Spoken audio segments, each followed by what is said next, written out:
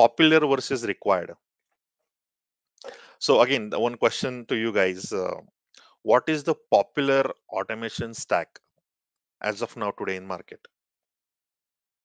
And I know probably most of you might say, okay, it's probably Selenium plus Java, right?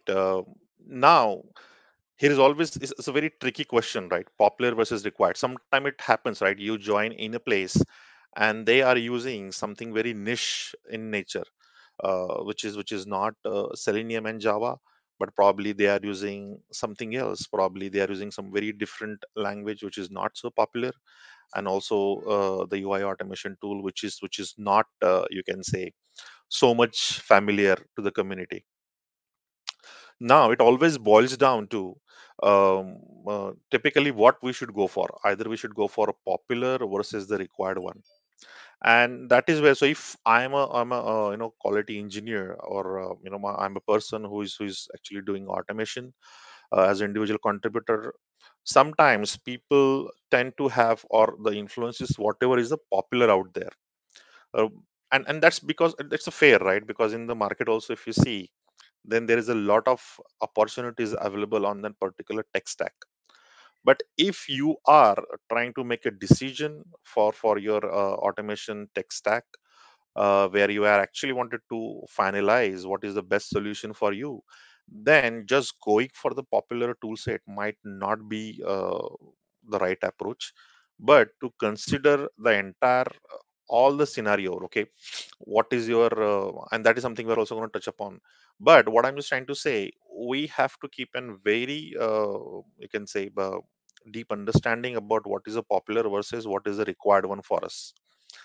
More often than not, people go for a popular options or something that is not required for them, and that also creates a challenge down the line. Lack of product roadmap visibility. uh, I'm not sure, but I have been in the scenarios, but also some of you can also share your own experiences, that if you do not have your product roadmap visibility, then it becomes a challenge. uh, Imagine a scenario, and again, it's all real time conditions, that you started working on some particular automation tool. You put your entire effort, got the foundation framework done, started automating scenarios, and down the line, say after 6 months or a year, you got to know, hey, what our entire UI technology is going to get changed.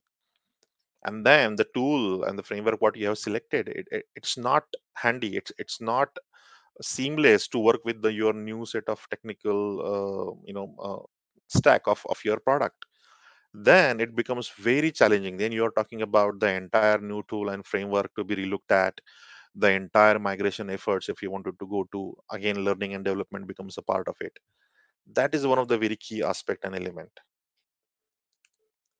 Extensive training and development cost and efforts, that is something I touched upon, because with this, if people, we do not go give a lot of importance of this tool and framework selection process, and believe me, you would end up spending rounds and rounds of efforts, cost around the extensive training and development of each resources.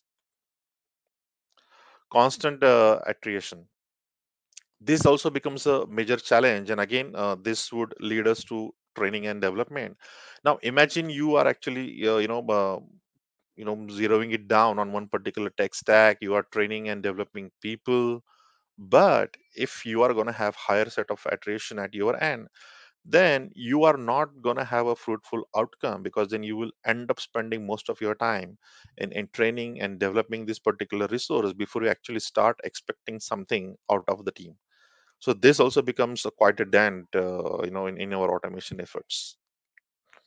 Forced decision, I'm pretty much using this forced decision words, or something that you enter into a setup, and you basically work in a such kind of an environment where decisions has already been taken. So either those also can be a historical decisions in nature, and those might not be you can say best or correct set of decision. And that is where things can get dragged in having the overall impact onto the automation side. Decisions taken in silos. Why I am saying you this is that now, When we talk about quality engineering efforts, and we all value the collaborative effort, how we deal with, okay, we do deal with DevOps, we deal with engineering team, product team. But sometimes if the task comes to us, and since we are the expert of zeroing it down to the automation framework, and the tool that we're going to use, I think always I have also experienced this. The more collaboration or involvement you have from your other leaders, okay, involve people from product, involve people from engineering, from DevOps in your entire decision making process, because they are also your equal stakeholders, and you also have to work very collaboratively with this set of people around you. So if they are also able to bring some inputs to the table, I think this really adds the value in your entire decision making process, and really it makes you the failure proof in near future. Aiming for the glory shot. So this is something, being a cricket fan, this comes from that. Okay, so even though you can get or achieve your target pretty easily or step by step, you tend to go for a glory shot, and in that particular manner you might lose your wicket. So automation basically can also come as with a lot of excessive baggage of expectations to the individual, to the team, quality engineering team, and sometimes it has been also been looked upon as solution for all the problems. That is something we should refrain from.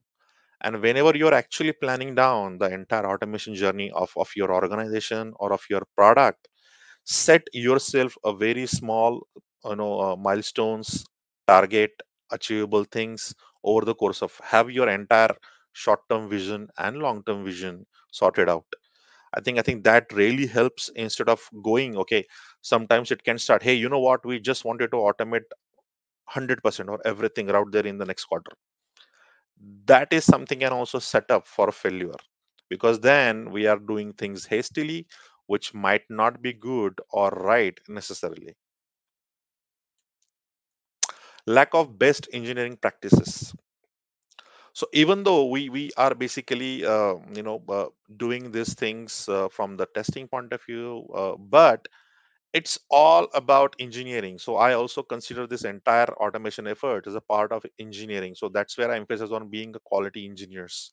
uh, so all the engineering practices, be it coding standard, being your linting, that is something like a code smell issues, keeping your repository optimized, minimizing your tech debt, all those practices has been championed onto the development side over the years.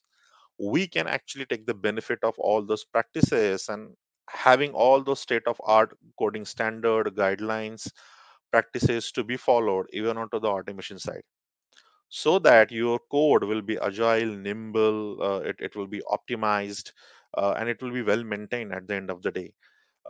But unfortunately, sometimes due to basically lack of visibility or not involving the engineering team, not taking the benefit of the framework in place, sometimes we end up in a situations that we end up creating a lot of duplicate code, lot of code which is not scalable in nature, and lot of technical debt even onto the automation side as well. And then your maintenance becomes a nightmare. So at one point of time you are dealing with your script failures, but also you are dealing with the maintenance of your automation repositories.